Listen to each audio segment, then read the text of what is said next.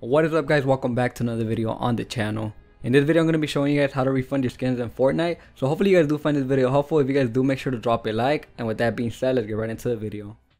Alright guys, so the first thing you want to do is go to your settings and go all the way to account and content, and you want to go ahead and click submit a request, and then it's going to show you all the skins that you have bought the past 30 days. As you guys can see, these are all the skins I bought the last 30 days.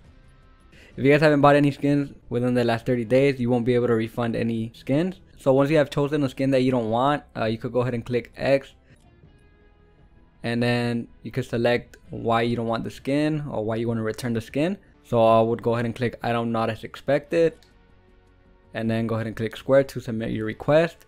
I'm not going to return it because I like the Rocket Rodeo, but one of the skins I would like to return is the tomato head. I don't like it. I don't even know why I bought it, but I bought that like when it came out, so that's like past 30 days already, so I can't even return it. But you guys do get 3 lifetime return requests.